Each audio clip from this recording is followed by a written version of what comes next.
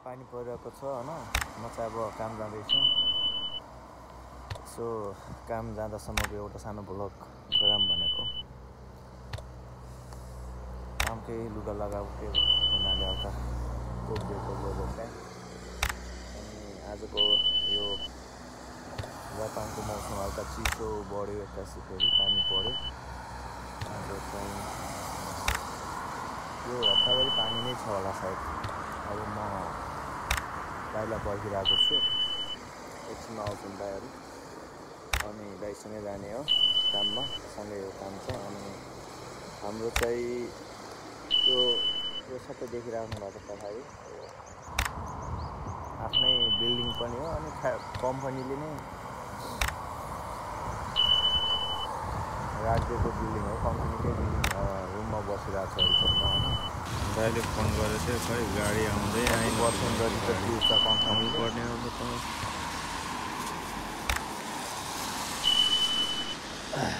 गाडी आयो भने स्टेजमा देखाइदिन्छु केटाहरू। सही त होइन। यो मलाई चाहिँ एकदमै मनपर्ने गाडी हो दाजुको चाहिँ, हाम्रो CHR टोयोटाको। के भन्छ कुन कलर छ, ब्ल्याक पनि होइन, नेभी ब्ल्याक हो, हल्का लाइट ब्ल्याक।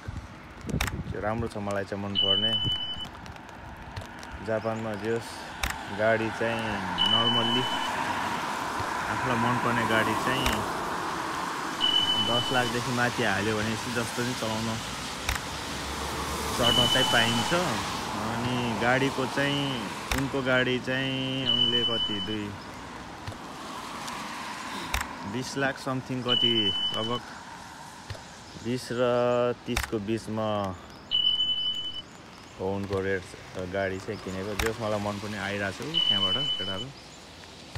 अब एकछिनमा हामीहरू चाहिँ कामको लागि जाँदैछौँ। आज मेरो सिफ्ट चाहिँ 3:30 बजेदेखिको सिफ्ट हो, राति 12 बजीसम्म आउँदैछन्।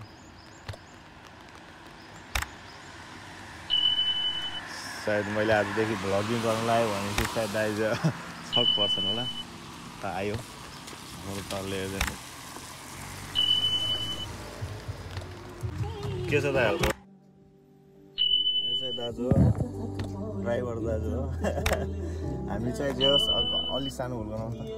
अब चाहिँ कामतिर गइरहेको छौँ होइन। टक्क गरेर अब 3:30 बजेको सिफ्ट, 12 बजीसम्म हाम्रो सधैँ एउटै सिफ्ट हुन्छ। अनि दाजु हामी चाहिँ अब कामतिर लाग्यो। राम्रो भ्लग त म गराइहाल्छु नि केटाहरूलाई। चाहिने चिज के हुन्छ कस्तो हुन्छ जापानमा सबै कुराहरू देखाइदिइरहेको छु। हाम्रो पालामा कहाँ थियो यस्तो भन्नुहोस् त? जापानमा को गएको छ भन्ने कुरा थाहा थिएन मेन कुरा। अनि के छ कस्तो हुन्छ त्यो त केही थाहा थिएन, अननोन।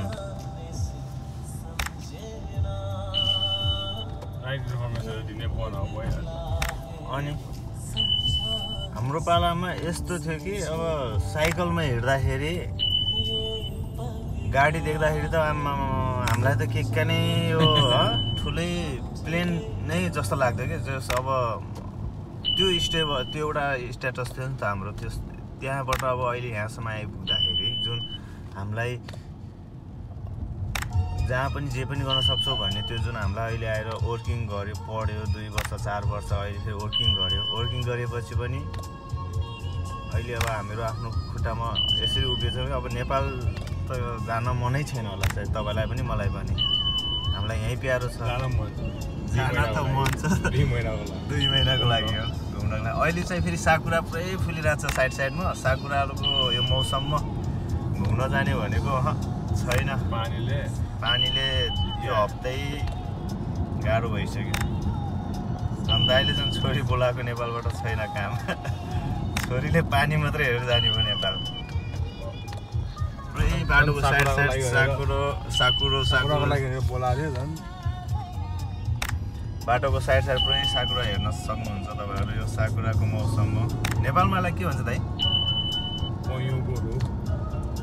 पयुँको रुख नेपालमा यस्तो हुन्छ केटाहरू। ल कमेन्ट गरौँ। यस्तो बबाल देखिन्छ यो त। अब के भन्ने थोत्रै हो न।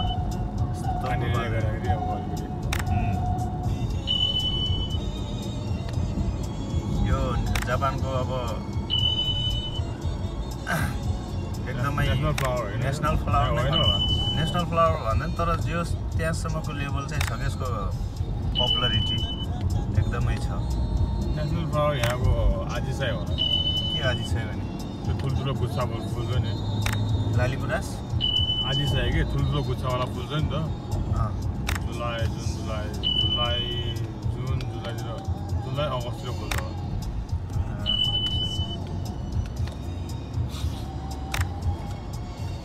हाम्रो जो 15 मिनटको बाटो हो सर्लक्क पारेर घरबाट 15 मिनटमा हामीहरू खाइसक्छौँ कम्पनी जाम भएन भने बाटोमा ट्राफिक पनि अति भइदिन्छ कहिलेकाहीँ त आधी घन्टा त जाममै बसेर कुर्नुपर्छ।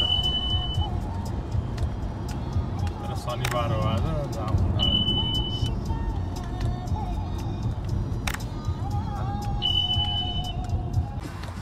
नेपालीहरूले काम गर्ने यो रेस्टुरेन्ट रे ओइ देखेन त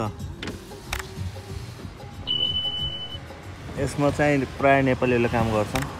मेरो बुढीले नि यहीँ काम गर्छ जोस नेपाली नै यहाँको ओनर नै नेपाली रे केटाहरू जापानमा त नेपालीहरू पनि ओनर हुन लागिसके त्यो गाडीको मालिक पनि नेपाली हुन लागिसके अनि ड्राइभर र मालिक ओनर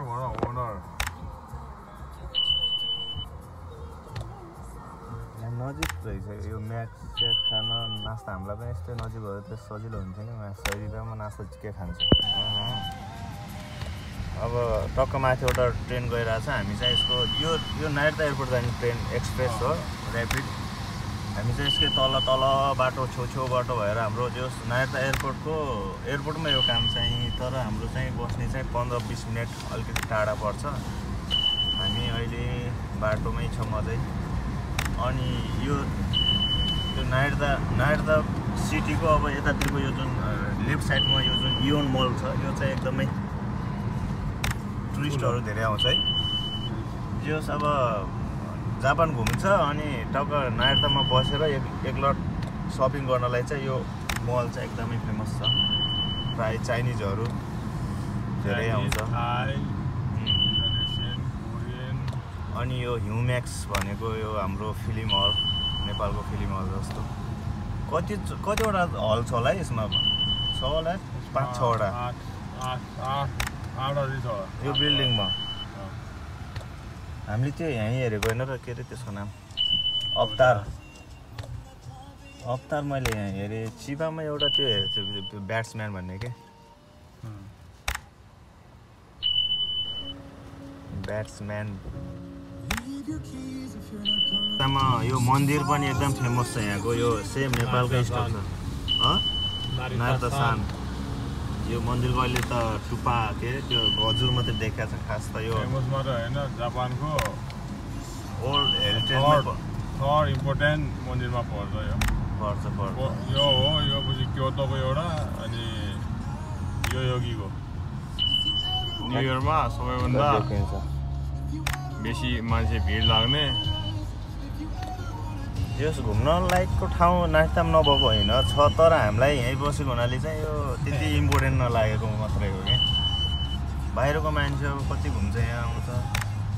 अब हामी घुम्नलाई भनेर फेरि दुनियाँदारी सर्च गरेर 2-3 घन्टा टाढा गइदिन्छन् त कति घुम्ने हो न एउटै ठाउँ त्यो पनि।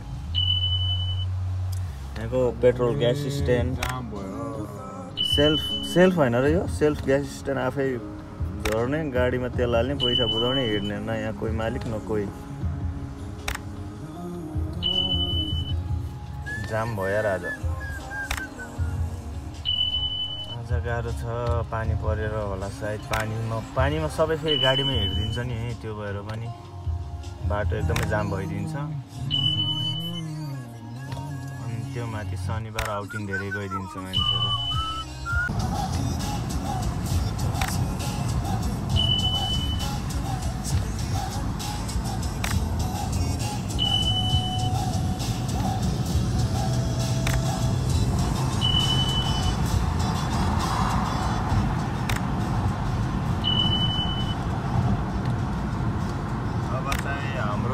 हाम्रो कम्पनीमै हुनुभएको अब कोही हुनुहुन्छ भने त्यस्तो अब आएर नाइर्तामा अब त्यस्तो उतातिर सोच बनाउनु पुरै भएको छ एयरपोर्ट त्यहाँ एरिया आएर। हो अनि उनीहरूले डिस्क्रिप्सनमा राखिदिन्छु म चिबा के त्यो नायरतासानको कार्गो लोकेसनदेखि लिएर हामीले चाहिँ अनि खालि बाहिरबाट त्यही हो आएको राम्रो छ सामानहरू ठाउँ मात्रै भित्र इम्पोर्ट गर्ने ठाउँ हो हाम्रो चाहिँ त्यो डिपार्टमेन्ट हो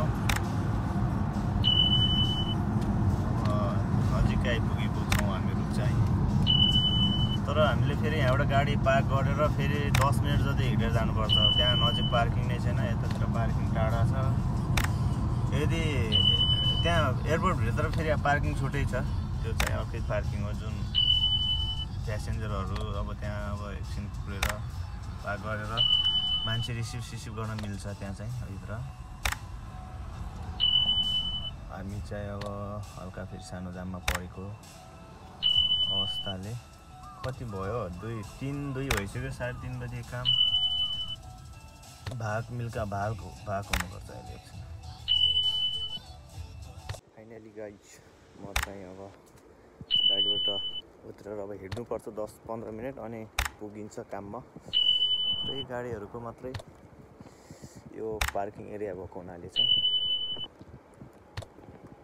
अब हामी चाहिँ जेहोस् एकछिनमा पुग्छौँ होला बिस्तारै हेर्दा पनि अहिले भर्खरै प्लेन उडेको त्यो प्लेनै नदेखिने भएछ यार कस्तो बादल लागेको के होन्डाको लास्टै ओभर होइन त्यो होन्डाको त